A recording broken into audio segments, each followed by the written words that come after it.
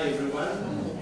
My name is Stelios and I'm the field manager of the Center for Political Research and Documentation at the University of Crete. And I will talk about the experiential learning of institutions, of political and democratic institutions. So what we use in the political science department in order to engage students more and to learn about the democratic institutions. So here we will see an example, which is actually the European Parliament simulation. You can simulate, if you like, different political institutions. For example, you can simulate the regional council, or you can simulate the national parliament. We have selected the European Parliament, which is complicated and it's a little bit difficult, so that's why we selected it. First of all, I will say a few things about the simulation and the experiential learning and what exactly we aim using this method of experiential learning. A few words about the European Parliament. Of course, you know about the European Parliament, but sometimes also the students do not know how exactly it works, and the procedure of the legislative procedure is a little bit difficult to understand. So that's why we use this process, and then we will play a little game. First of all, our aim using the simulation is to engage students and to make them learn and enjoy this learning process about a democratic institution, for example, about the European Parliament. So we provide them, first of all, with a guide. We created a study guide where before the simulation they have the study guide and they will have the rules of the game, let's say. So we assign them with a specific role, for example, members of the European Parliament, journalists, in the presidency of the European Parliament. And then they have to play this role. Of course, you can understand you cannot play this role in 1 hour or in 3 hours. So we have implemented this in different occasions, for example, in 3 hours or in 1 day or in 2 days. You can do this as long as you can, because the procedure, the legislative procedure is so complicated. Also, you can select a specific part of the procedure and you can simulate this part only in order to the students to understand how this works. So, first of all,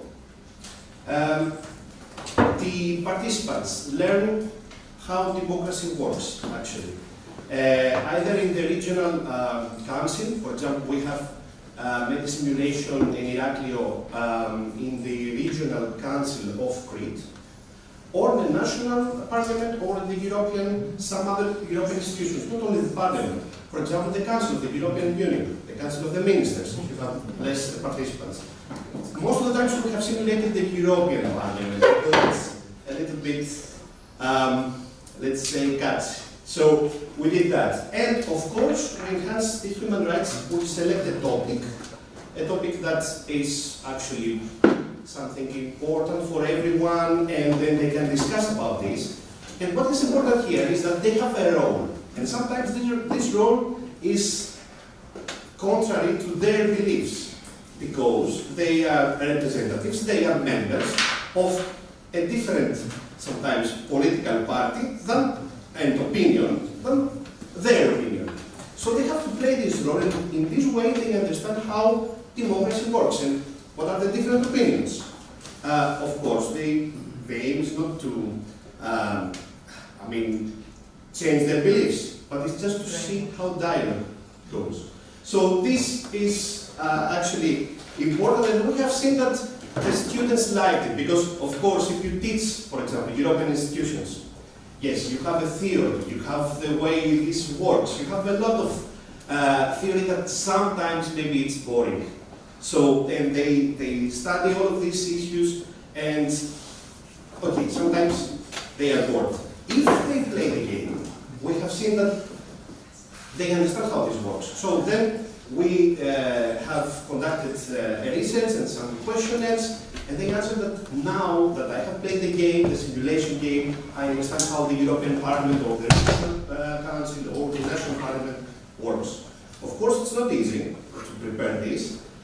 So the first thing is that we have selected this European Parliament simulation, and of course,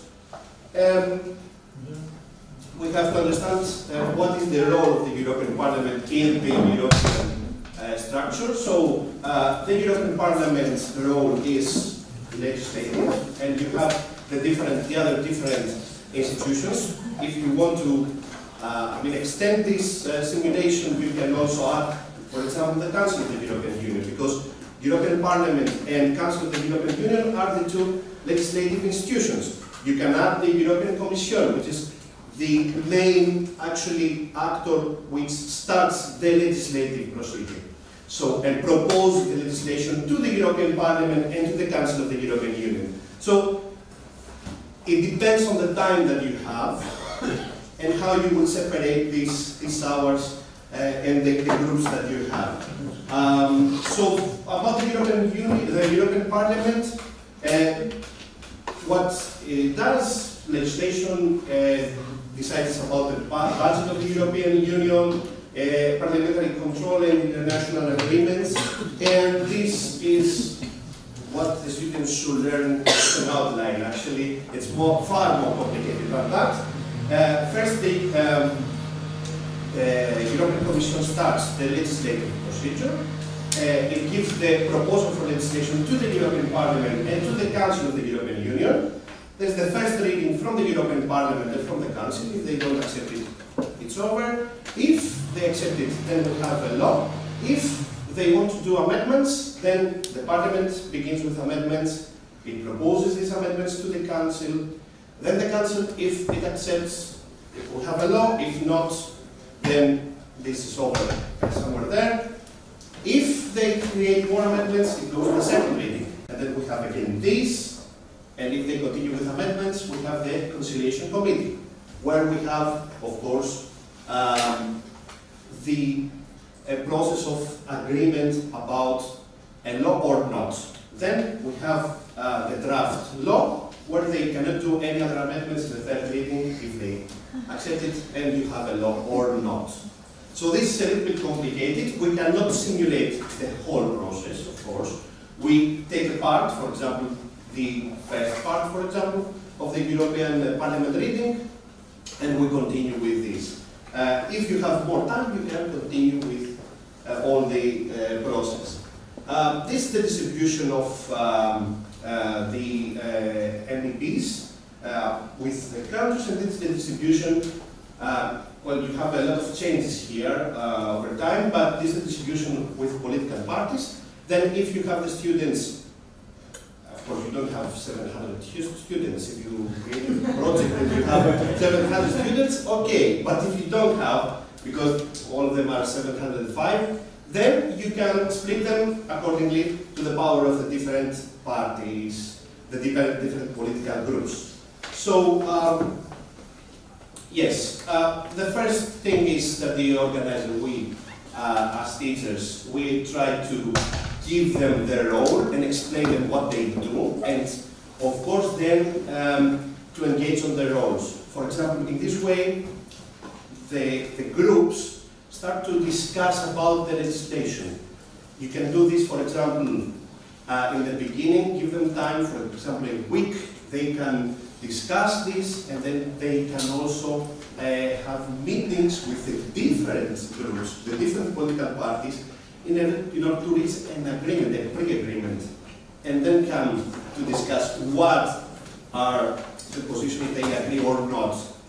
So you create an environment of a context of discussion there. And then you do the changes in the legislation proposed, and you vote for this. So this is the simulation process.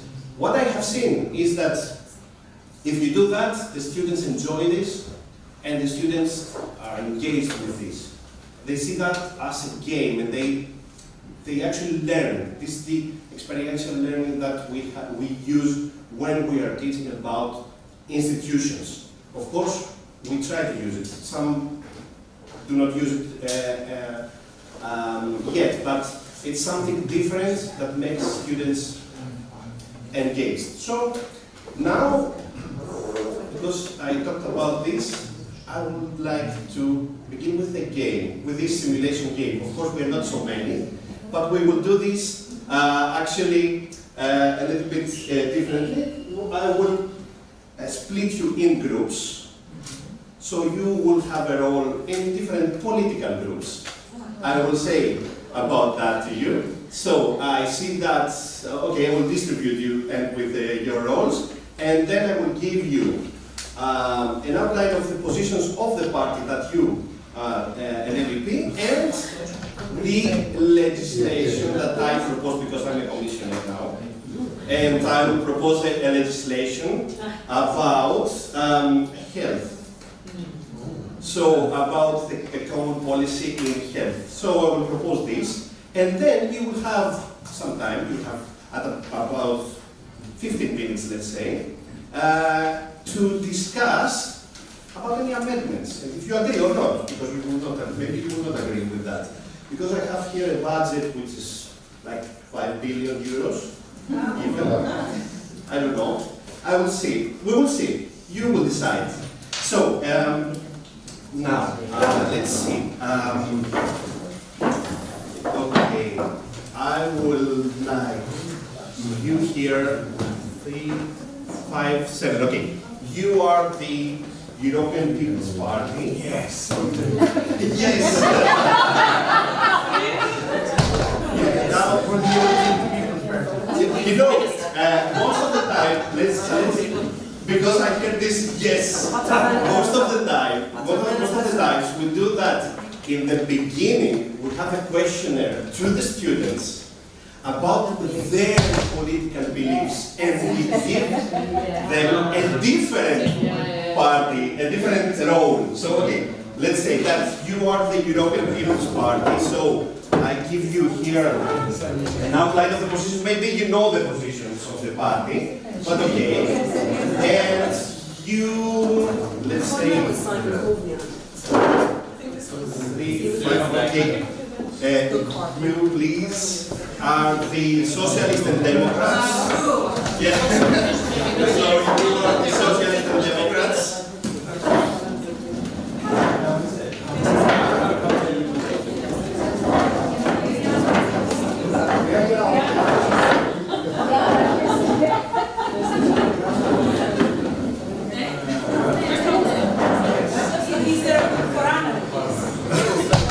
You are the Renew Europe, you three, you are the Renew Europe.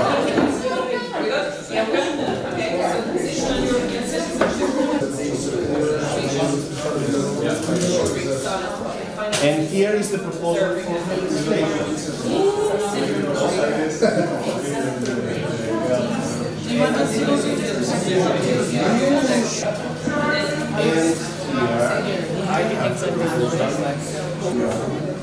So now, you just read the proposal and see if you agree or not, and if you want to make any amendments in this proposal.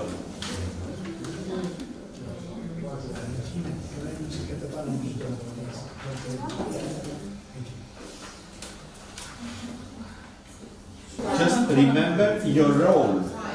Remember what exactly is the party that you represent.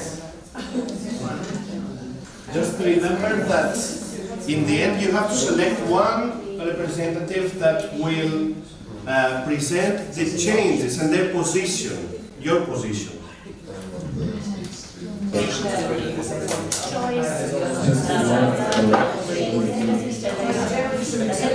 Yes. If you finish, one representative of you can go and discuss with another party if you may have common ground somewhere. If you like, with a party that maybe you see that you have some views that there are similar, let's say. We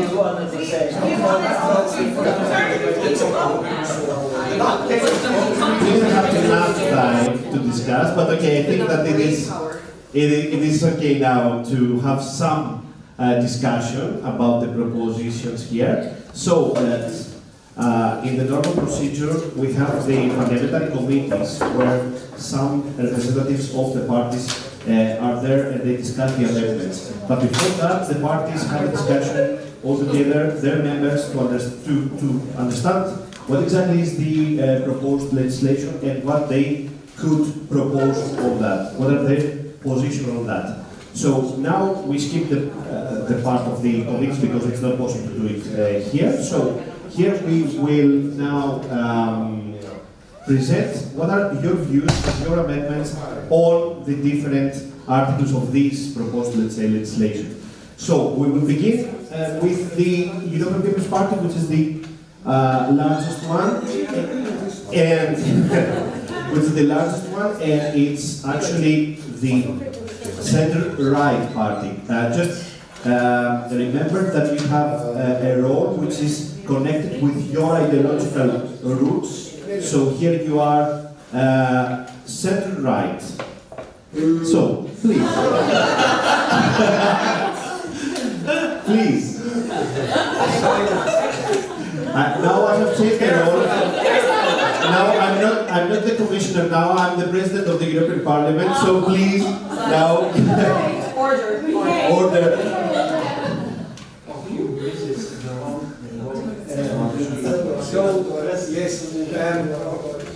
Our first point of contention is related to point 1C, in relation to the transparency complaints procedures, and we think that there should be a very clear template of good practice that should be outlined to each member state of what is required in this instance.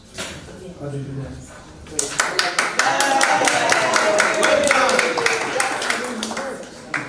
One more coin there. Do we go through all these and then, or is there a count? You can say if you want about your proposals. Yeah.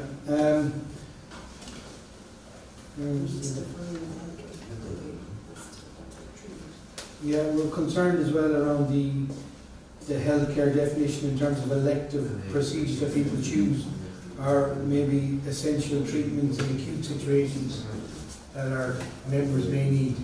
So we may need further clarification on that point. The new point 5, the new European Health Fund, we are concerned in maybe protecting the finances of the member states, and that the €5 billion, the accountability there, and the detail and justifications provided by each member state would need to be very clear, detailed, and the appropriate use of that money would need to be very transparent over a period of time. Thank you. So, is that, do you have anything else to propose?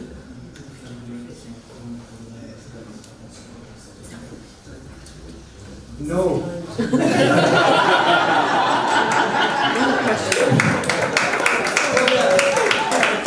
Thank you for asking. You know, the European People's Party has the majority in the European Commission, so you don't have a lot of things proposed or nice, because I was also the commissioner that I proposed this. Okay, so thank you. So let's go to the Socialists and Democrats. Thank you, everyone. It's nice to be here at Parliament, and thank you for a good discussion. First of all, the people in the Socialist and Democrat Alliance here find this to be another attempt to separate the European citizens from the citizens of the world, which we do find to be reprehensible. So we would like to argue that there is a lot of additions that needs to be made. First of all, point 2 should of course cover people also from other countries than the European Union. It is once again an attempt to separate the European citizen from the rest of the world, but we are all members of the world. So yes, indeed, this should be everyone, even those listed in us. This is random. That's weird, but now on point 4, of course, we need more control systems to avoid overcharging. Keep in mind that different members in different states have different costs of living, and they could, of course, be exploited by the richer countries in Europe, which we do think is a high risk. But also member states must reimburse people, and we also need a standardized list of disabilities, otherwise we see that there is a risk that the richer countries might just deny people with certain disabilities health care, which is of course a very high risk. And under point 5, we once again see the cheapskate alternatives here of just spending 5 billion euros a year, which is a preposterously small sum. So we argue that we need to have at least 10 billion a year, plus of course we need to get new financing yearly. So we also propose this to be added on a taxation level. So, so we can support this in the long run, and also of course because this is indeed a lot of money, it should also be available for people from other citizenships than just the European citizenships on a need basis. So once again, we are to open up Europe, we are to open up our resources, but we are also to keep in mind that we are different countries. So let's work together as a world. Thank you from the Socialist and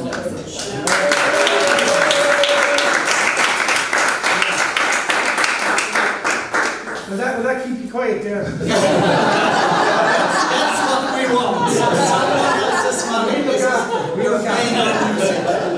Thank you very much. And now let's go to the EU Euro. So as one of Europe's newest parties, we believe in self-determination of states, but also in the European idea, and we'd like to support the motions by our colleagues in the Social Democrats over here. We did want some amendments to point 1A. We found there was a problem in the first sentence that this information was only available on request. And we think that this information should be made openly accessible to all citizens, and that the standards should be clearly defined. We found that that was problematic. And that the standards that were being provided, the guidelines also in point 1A, that member states should be allowed to tweak these. So while we accept the European Union's position on this, we would like to have some autonomy and determination from the state. What was our next? The other one is about freedom of movement in 1B.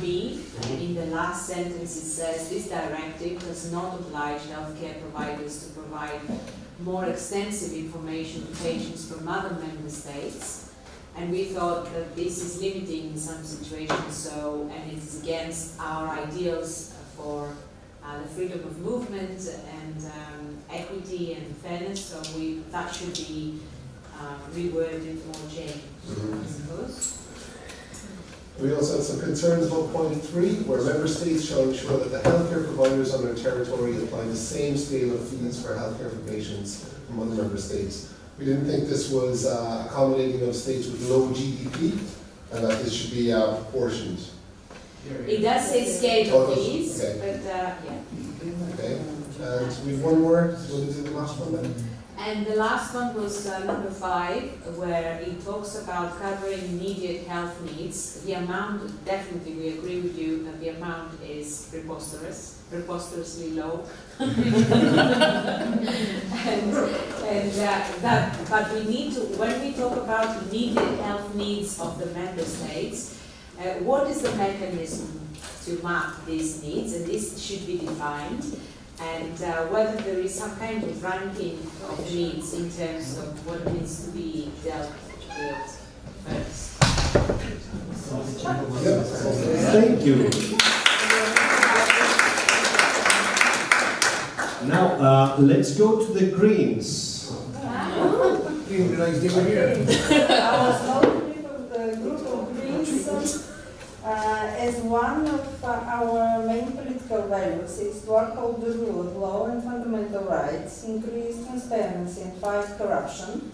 So when we discussed point 1 from this proposal, then we agree with it, because we think it's dealing with this value of ours. And another our value is the non-discrimination of the groups. So we accept again point number 2, which is dealing with the principle of non-discrimination. And we agree with number 3, which ensures healthcare providers on their territory to apply the same scale of fees for the healthcare for patients from other member states. So we think it is just to do it like this. But we are not quite sure about the cross-border healthcare, the last part of it, where we discuss the reimbursement of other related costs, whether they should be covered. Maybe it should be specified in what occasions it should be done, not always we think about this. And on number 5, about the 5 billion euros, we agree that it should not be less, but we can discuss more depending on the reasonable necessities that we don't know nowadays. So this is our opinion as Greeks. Thank you very much.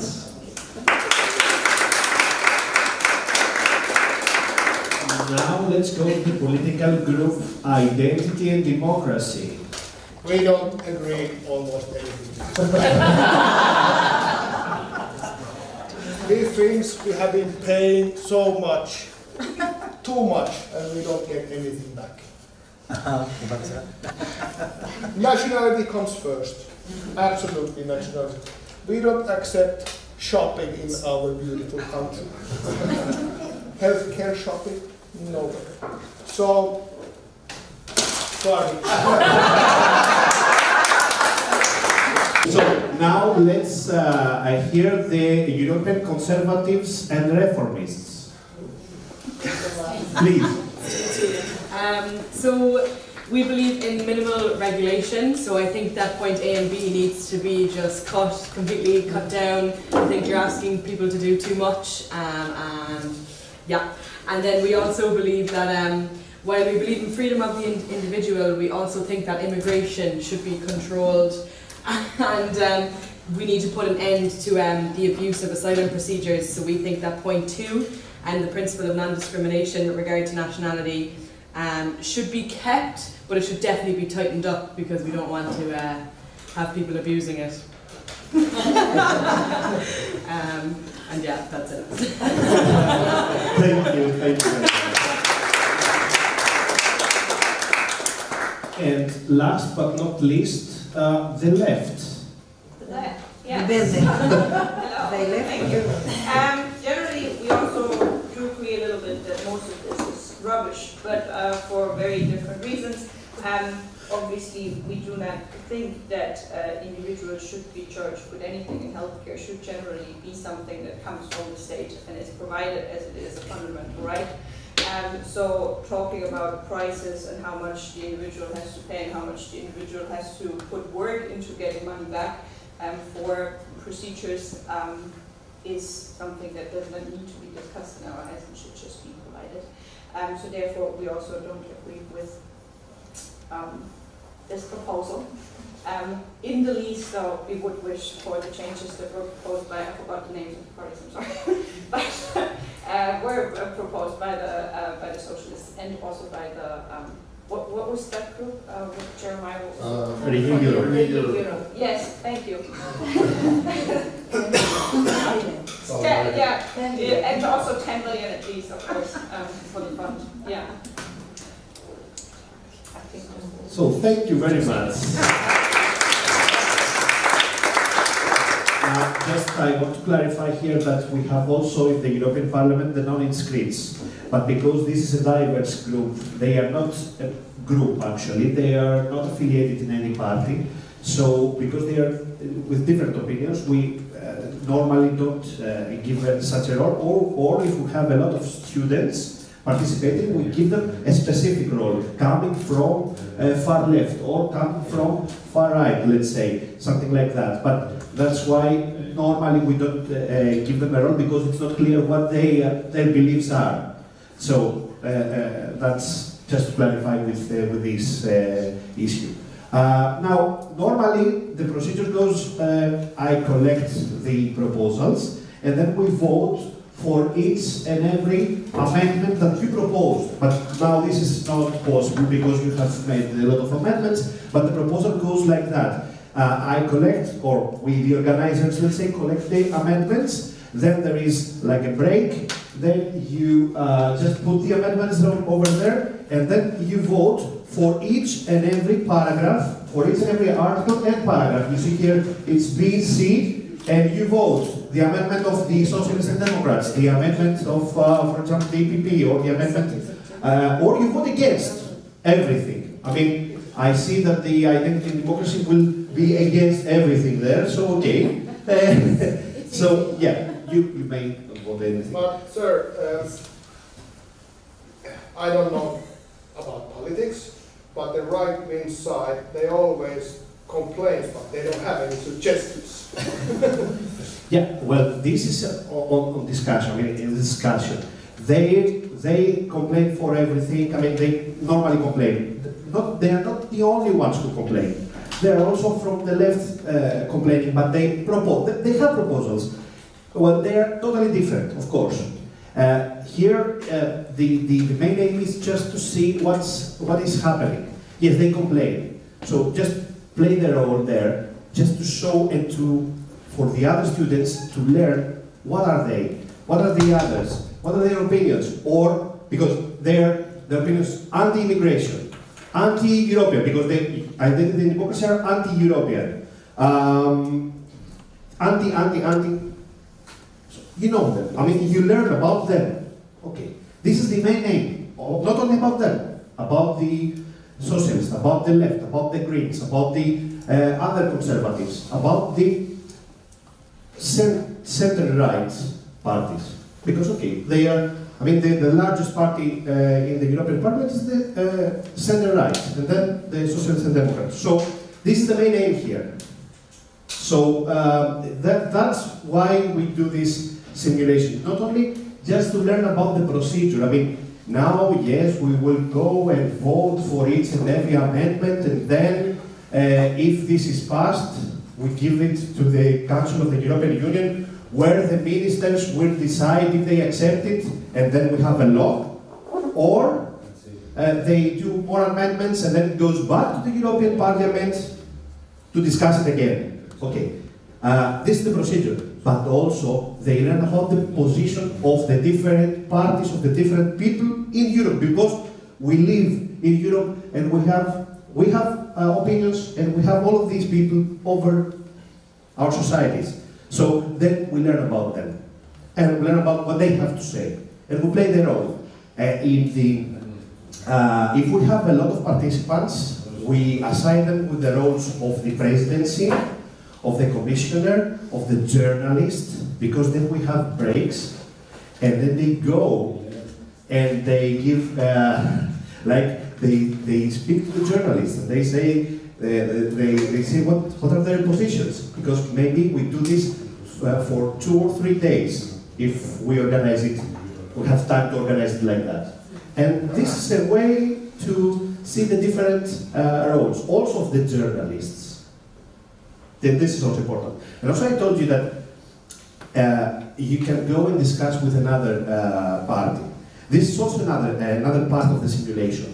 If we have a lot of time, then you go to different rooms.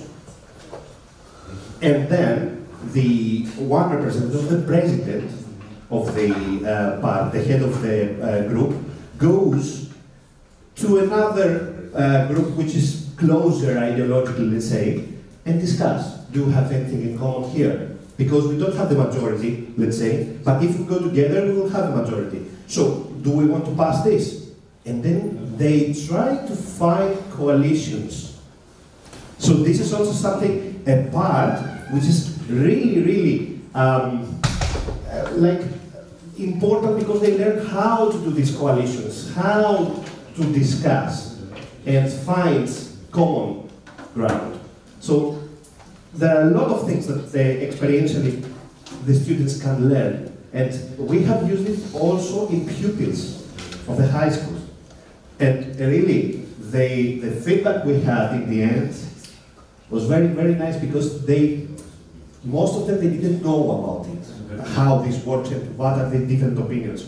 In the end, the feedback was that now I know what's happening. Not all the details, but I know. I have a view. And that's very nice. So I would like to thank all the members of the European Parliament here. Thank you very much.